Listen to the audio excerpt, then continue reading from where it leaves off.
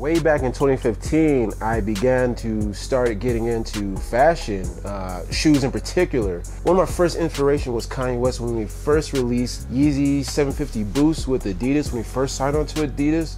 And I thought that was crazy dope. And along with, Tyler the Creator, with his Golf Wing shoes and his Vans deal. And then you also got Pharrell Williams along with Adidas. So I was definitely inspired to come out with something. So the next question was, okay, what do I come out with? So after trying a few things here and there, what came to mind was, okay, no, let's do something that is us, that is me, that is what I'm a part of, anime. How can we make a real fashion statement out of anime? At the time, almost 5 years ago, all there was on the market was just your average Chuck Taylor shoe with the actual character's face stamped on it, and someone who's into shoes and deep into shoe fashion, not gonna cut it. Now, it feels like we've come a long way, but we still have a very long way to go. There's a lot of trials and tribulations we faced, but we get better and better each and every day, each and every month. Growth is steady, slow but sure. That's really all we care about in the long run. Our main goal is to continue to produce high quality product, and slowly but surely we'll continue to grow into the giant that I know it can be.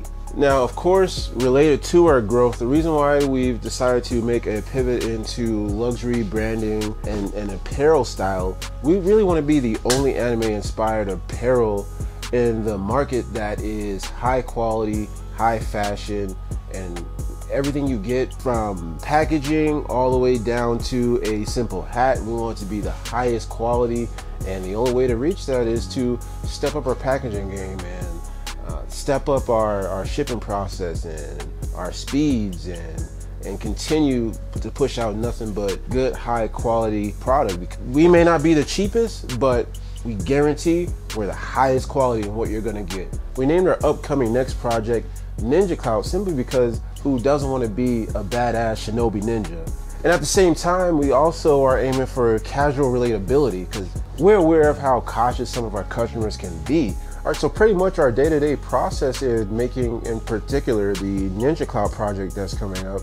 We've seen so many different styles. We've seen so many different approaches as we've taken in the past with our Shinobi 91 collection. We like to bring something different. Rather than your average Gildan t-shirt with something just simply printed on there, or let's, for example, a tight spandex type of shirt with printed graphics on it. That's not the approach we want to go for.